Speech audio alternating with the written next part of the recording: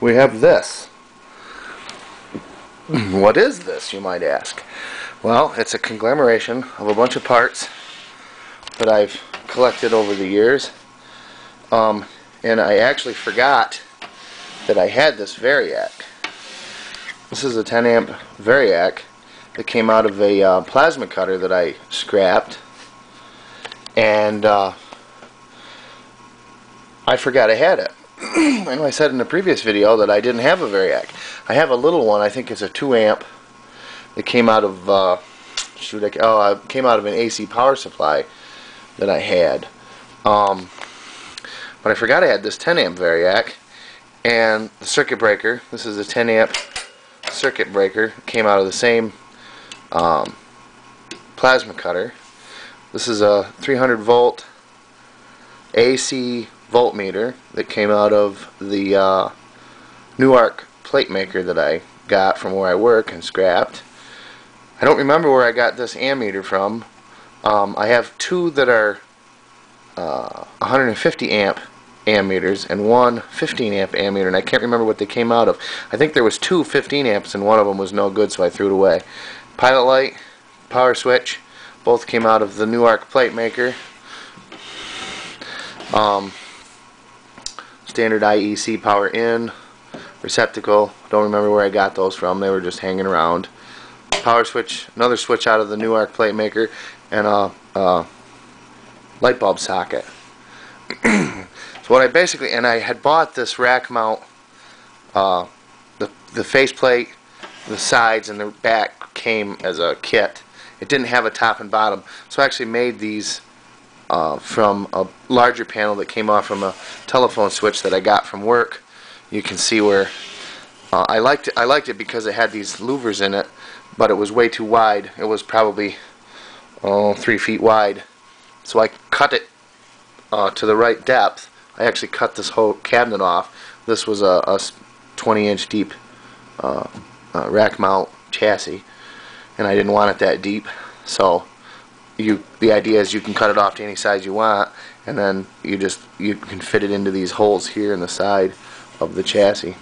But anyway, I made the top and the bottom out of covers for an old phone switch that I got, and I just pop riveted a small angle here and a wider angle here just to give it support, and I painted them black. They were kind of a cream colored crinkle finish. So basically what you've got, this is power light, amp draw, and voltage, and this is the variable voltage, 0 to about 140 or 145 volts. And then on the back we have power in, power out, the switch, and a light bulb socket. So what the light bulb socket is for is you can screw a bulb in here, and that will give current limiting to whatever you plug into this. Well, if the switch is facing the outlet, it's straight through to the outlet. The bulb socket is not in the circuit. In the middle is off, nothing gets out, and to the left is bulb is in the series with this outlet. So if you want to do a test on an old radio or something, you can plug it into here, put a bulb in here, put the switch to the left. So now the bulb would be in the circuit. If the radio would draw 100 watts, you put a 100-watt bulb in there, and that way it will protect it. You can power this up and crank the Variac up to whatever voltage you want.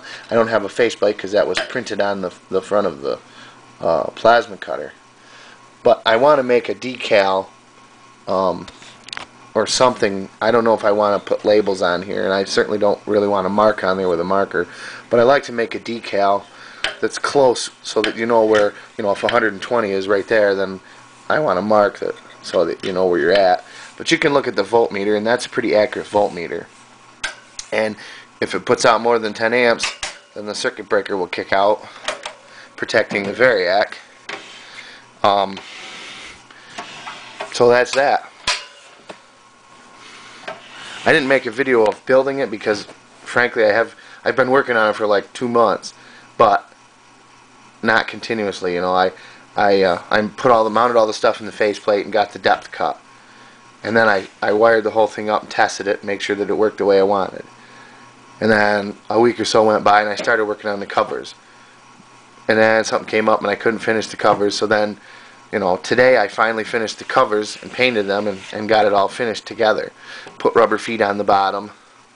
I wanted to put handles here, you know, a chrome loop handle, so it looked more like a, you know, an industrial thing. And I kind of wish the meters were the same, but it doesn't matter. Yeah, you build what you got with what you got. I mean, you build what you want with what you got. And then, you know, it didn't cost me anything except for I had bought this a while back for a different project that I never did. You know, I was going to make a 8-channel compressor. And I didn't do it. So I thought, well, it's just about the right height for this Variac to fit. So that worked out good. So now what I think I want to do is I want to test a radio or something just to see how this thing works. And I'm thinking I'm going to go with the Philco that I fixed the cabinet on, because that's in pretty decent shape and that may power up. So I'm going to yank that chassis back out and yeah, actually I guess I won't yank the chassis out because I need the speaker hooked up anyway. So I'll move that radio over here and maybe we'll see if we can get it to do something.